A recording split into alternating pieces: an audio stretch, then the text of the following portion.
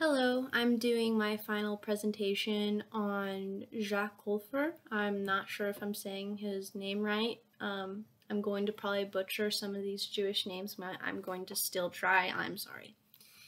Just fair warning. So, I chose to do him because he showed a lot of selfless sacrifices and bravery through some of the actions that he did. He also, chose to do these things. He chose to stay, and he had lots of opportunities to leave, but he didn't. But also he was a playful and kind soul that was a father figure to a lot of these orphans. In the documentary, The Last Korczak Boy, a man named Isaac Belfer, a previous orphan that was raised and educated by Korczak, stated, "We never called it an orphanage because it didn't feel like an orphanage."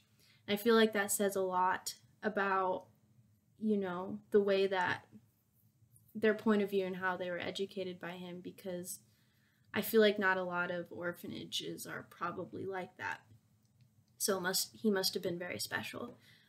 He allowed these children to be children during a time of war and devastation. I feel that he chose to be an upstander because probably the way that because he was very educated. He was an author, a pediatrician, a teacher, and a social worker. But he also was quoted in his youth, he played with children that were poor and lived in bad neighborhoods. So his passion for helping disadvantaged youth really continued through his adulthood. So I believe his family probably taught him compassion and love for everybody. So he didn't see, the difference as a child, and he probably didn't see the difference now between them and him. This aided to his morals as an adult. So his story, he was born in 1878 to an assimilated Jewish family in Warsaw, Poland. Most of his focus on his work as an author was studying the secret depths of the child's soul. He believed that children are people and that we should treat them with respect just like we do adults. Through the orphanage, he was able to study, and research these things. At the time, these ideologies were not seen to be really valued or believed, but now in modern times, we do see the benefits of what he did say. 1911 and 1912, he became the director of this orphanage originally. But the Germans did create the Warsaw Ghetto in 1940, and the orphans and everyone was forced to move into this ghetto. And one of the largest concerns was food for the children, even when Korczak was starving himself, and he was not, despite his own health, clearly he was thinking about other people first before himself.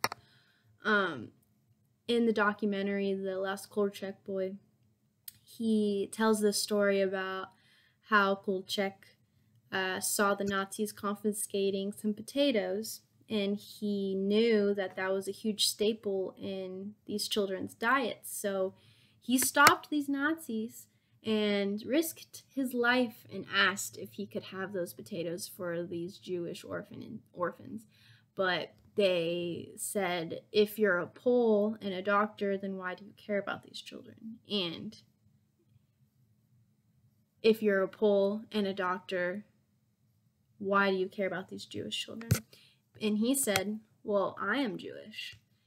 So even when he was able to lie about his identity and probably take the easy route, he is proud of his identity, not that others weren't, but he really risked his lives to try and get anything for these children.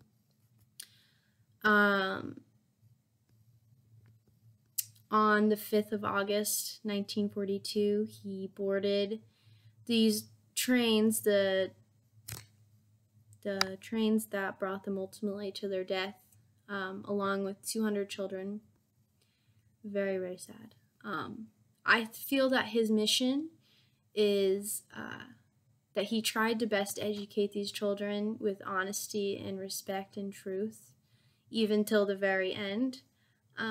His mission was to give these children that already had nothing, to give them love and comfort during a time of war and very hateful times.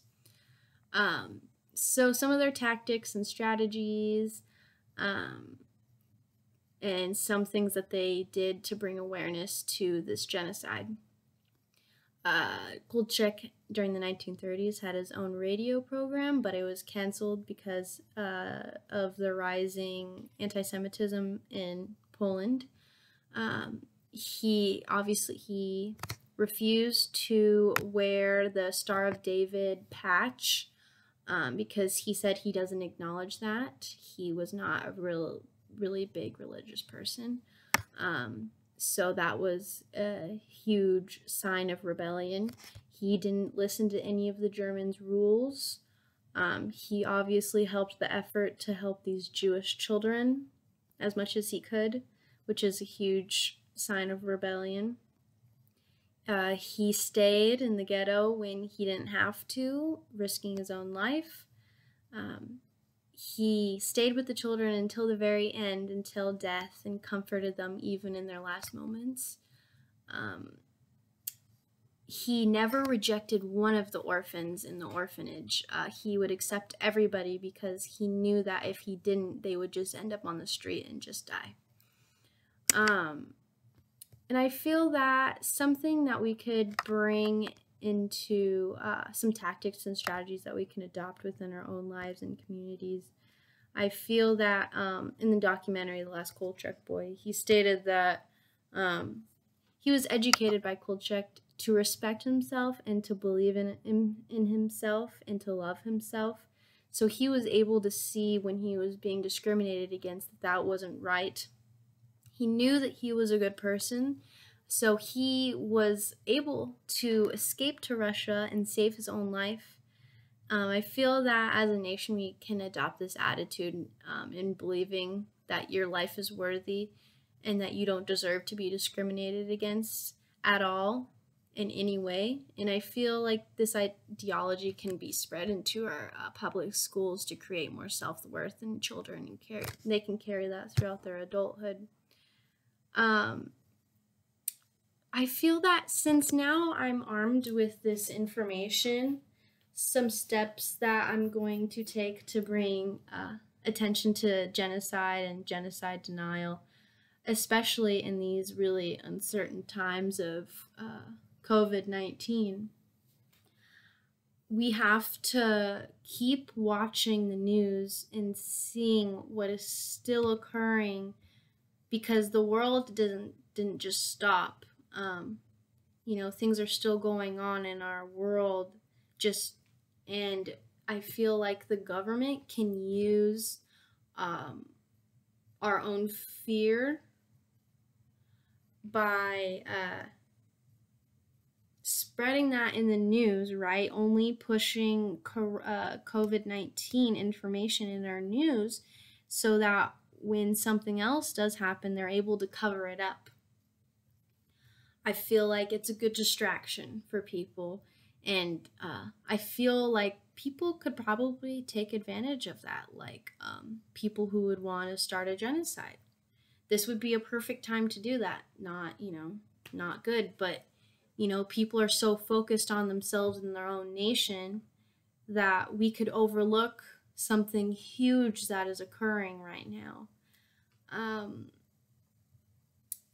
And also, like I said, we can, in our school systems, I believe that we need to push and teach self-worth and no hate. We cannot accept any discrimination against any ethnicity or religion or anything. Thank you for listening, and I really, really loved this class, and I hope you have a good summer.